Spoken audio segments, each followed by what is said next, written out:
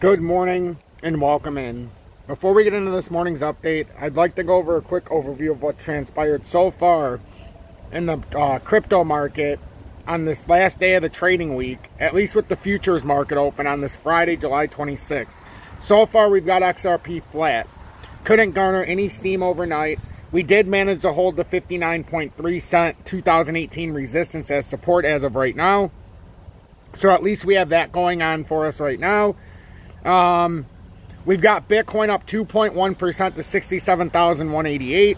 We talked a lot about Ethereum last night, which is up about 1.88%. Last night it was around 3,140 during our live. So it's up about $90 an ounce right now, or $90 per token. So we'll see how Ethereum continues to move. It has that inverse head and shoulders. So does DGB, which has pushed up about 1.9% on the day to 747. So we'll continue to look at DGB and Ethereum this morning just to see where they stand from a little update from last night. We'll take a look at Bitcoin. We'll take an exclusively deep look at the XRP technical analysis, as right now it's everything. It's everything for XRP right now to stay over that 59.3 cents. Let's see in current times. The most updated analysis. So now in today's terms, it's still 59.3. Still looking to hold 59.3. This is the longest we've been above this resistance level since 2018. We have not had any sustained periods over this resistance level from all the way back in 2018 to now. We have not had any sustainable stretch where we've had any kind of momentum over the top of this resistance. This is the first time we've ever, in the history of this setup, been able to use this as a support line instead of resistance. So it's very interesting to see what we need to do next. And I'll show you the levels that need to be cleared for us to get out of this no man's land. So please make sure to hit that like button so YouTube does recommend this update. It would be greatly appreciated, because if you hit that like button, my content pops up on the YouTube news feed. So even if you've never heard of me, if you have heard of me, when you're scrolling through YouTube, my content pops up. And now you'll have my name in front of you, so I'm in your line of sight. So the odds are even greater that you would click on my content or somebody new would find it. So please make sure to hit that like button. I'll catch you on the other side of the intro.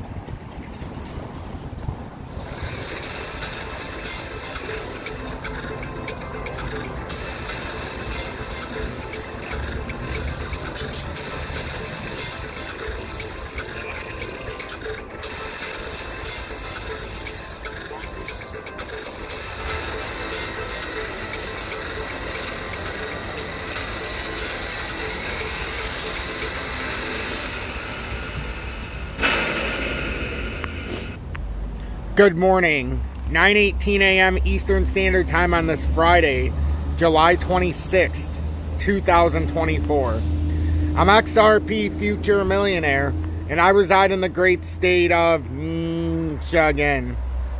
So right now, we see XRP is above the 593, but what we need to break above right now, yes, we're holding the 59.3 cents, which is fantastic, that we're over that 2018 resistance. Now we need to get back over this rising channel resistance, because these are bearish drops if we get below it. And we already seen this before, and we got rejected on this rising channel resistance after it was support for some time. We dropped down better than 30%. Now that we've corrected ourselves here, we need to get over and hold that 60.3 cents and start pushing up. And then you have right over the top at 61.5. So there are two extreme areas here that we have to break over. Let's see this in real time. I like to move this in real time as we go. And I like to do it when everybody's watching so that you can see exactly what's going on. 604. So in real time, we're going to have to get over 604. That's what we need to do. And then we can start pushing past this rising channel resistance and then try to push ourselves up and over. So that's the most important thing. We need to hold 593, but we need to get over this 604 level. We need to get over this rising channel resistance and start pushing up. Right now, we're in no man's land. The good news here this morning is we have not given back the 2018 resistance. It is still actively being used as support. And if we break down 593, then obviously that's invalidated. But as of right now, even with the severe volatility to the downside that we did have momentarily, we've still maintained the integrity of that 593 hold. and that is the 2018 resistance currently being flipped to support. This is very important. Now, yeah, it could very well fall through, but as of right now, this is very, very, very important for XRP to hold this level. That's personally my expectation. It has to hold these levels. Otherwise, you could open up the table or open up the door to a farther drop. Right now, we have this 62.8 cents. Let's see where it is in real time. 62.7. Now, the interesting thing is we have this little uptrending support, and it's basically our little expandable zone. And initially, it looks like we're failing this.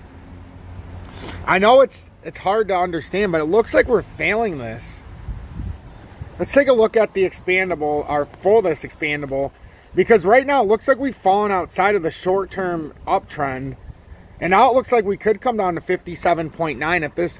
Okay, so basically, if this falls through 59.3, our expandable support to where we may not break down. So if we break 59.3 and we hold 57.9, there's a chance this consolidates out and we just hold this uptrend and then we go parabolic. But if you break 57.9, if we can't get back above 604 in the immediate short term, that's where XRP could put a problem in. Because if you start breaking these levels down, there is not a lot of support right now as far as buying volume, but there's also not a lot of selling pressure as well. So we're kind of stuck in no man's land. Everybody's waiting for some kind of resolution. 90% of the universe for XRP is waiting for a settlement from yesterday, which I don't believe is what's happening. I believe this is a normal talk like usual. I believe that the judge is going to have to put a number in front of Ripple that they're going to have to agree to, that the SEC is like, you know what, fair enough. This is the best we can do. Ripple says this is the best we can do. Judge Annalisa Torres gave us a number, and now we're going to go with that. That's what I expect to happen. But if something were to happen with the closed door meeting, I would not be opposed to it. I'm an owner of XRP. I push XRP more than anybody, but in a fair way. I speak the facts when it comes to XRP. I'm not looking for cheap views. I'm looking to give information that I see on a daily basis, historical data, and I want to see as many people as possible thrive. So you got to do this from an emotionless standpoint, because as of right now, XRP is in the middle of no man's land. I love saying no man's land because it is. There was a few different things about XRP we could read. Let's see. Where was it at?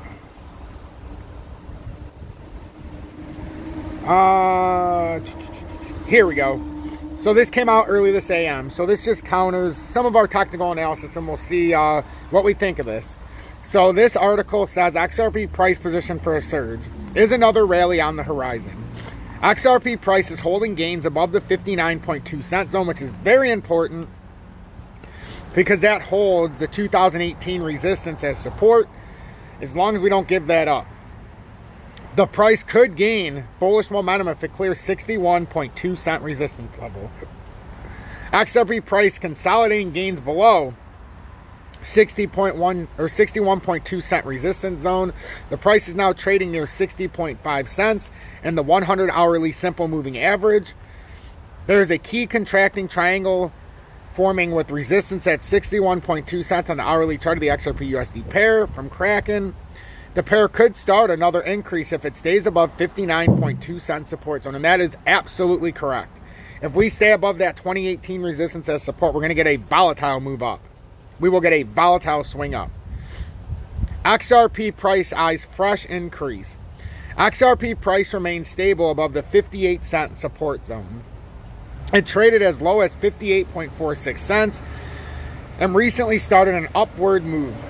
There was a clear move above the 60 cent resistance zone, but it lagged momentum like Bitcoin and Ethereum.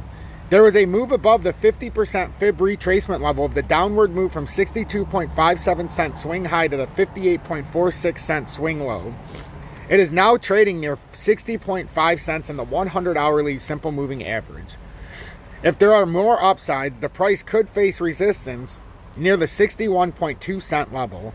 There is also key contracting triangle forming with resistance at 61.2 cents on the hourly chart of the XRP USD pair.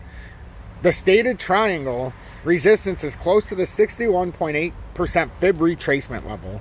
of the downward move from 62.57 cents swing high to this 58.46 cent swing low. The first major resistance is near the 62.5 cent level. The next key resistance could be 63.2 cents. A clear move above the 63.2 cent resistance might send the price towards 64.5 resistance. The next major resistance is near the 65.5 cent level. Any more gains might send the price toward the 68 cent resistance. Another decline. If XRP fails to clear 61.2 cent resistance zone, it could start another decline. Initial support on the downside is near the 60.2 cent level. The next major support is the 59.2 cent level in the triangle's trend line zone. If there is a downside break and a close below the 59.2 cent level, the price might continue to decline toward the 58 cent support. In the near term, the next major support is 56.5 cents. Technical indicators: the hourly moving average convergence divergence, the MACD for XRP USD, is now gaining pace in the bullish zone. Hourly RSI relative strength index, the RSI for XRP USD, is now near the 50 level. Major support levels 59.2 and 58 cents. Major resistance levels 61.2, 62.5, and 63.3 resistance. Those are major resistance levels. So that's a big part of what we're seeing this morning for XRP. I still think as long as we're over 59.3, we are looking pretty good here. Bitcoin, we talked very much last night about how it looked like it was going to reverse, and I am so happy with how that live went last night. We thought we were seeing these inverse patterns. We didn't know how far Bitcoin could come down, and we said Bitcoin might not even do the inverse head and shoulders because it was a little different than the rest. Bitcoin had what looked like an overextended cup, and then it put the handle on like that, and now it looks like it could just bounce out. That there is no reason for. Like we talked yesterday, it could happen on the inversion, but because it had that little cup and it looked like it was building out a bullish handle, it didn't need to come all the way back down there. We drew a diagram just in case. But right now, if you're asking me, I still expect Bitcoin up here somewhere near 71K, possibly 73K, as we have over $6 billion in liquidations on short traders if Bitcoin hits 73K. So that is there, but we also have the other factor here for Bitcoin that many might be missing here this morning. Let me see if I can find it as my cat just went running past me. Let's see. Here we go. So Bitcoin price could hit, and I'm not sure this is going to happen, but this is something to pay attention to. So the Bitcoin price could fall or could hit 63K as 3.9 billion futures expire. So there's 3.9 billion in Bitcoin futures expiring today. So the Bitcoin price could fall to 63K mark on July 26th due to the expiry of over 3.9 billion worth of Bitcoin futures options. But as I said, short traders are going to get hammered if we hit 73K. So that's why this figure, we may not go in the bearish direction, folks. Over 3.9 billion worth of Bitcoin futures options expire at 8 a.m. UTC on top of futures trading cryptocurrency exchange Eurobit. This sets Bitcoin's max pain point to 63K, which could trigger more downside pressure for the world's first cryptocurrency. So periods close to the expiration of options are often characterized by increased price volatility in the crypto markets, while the max pain point indicates the price at which most options contracts would expire worthless. It does not guarantee that the underlying asset will fail or will fall to that price. So right now, 3.9 billion of options are set to expire, and if it goes down to 63K, they would be worthless. So that's something to pay attention to. But the fact that it's expiring today, and we see that the price is over 67,400, leads me to believe that it's not going to expire worthless. These could absolutely end up in the money. So we've got Bitcoin at 67,411. If we look at this reasonably, Bitcoin held beautifully this rising channel support after it came back within. Perfect cup and handle. Put the handle right to the support of the cup. And now the technical target, if we break out in a true throw manner, we could find ourselves not just up to 88K or 70, 73K. If we finish this cup up here at 87, 88K and we get on top of it bullishly, The technical target, if you just measure the dip of the cup, is all the way up there above $118,000. Now, in no way are we saying it's going there tomorrow, but there is a very real chance that we have played bullish off this short-term cup and handle, the shorter cup, and now we're going to push our way up. If we can break 73K, 70 and then 73, we would push up near 88,000 to try to hit that rising channel resistance, and we are firm right now within that area. So we'll see what happens. Bitcoin or Ethereum's up 2.12% or $67 per token to 3,240. Ethereum,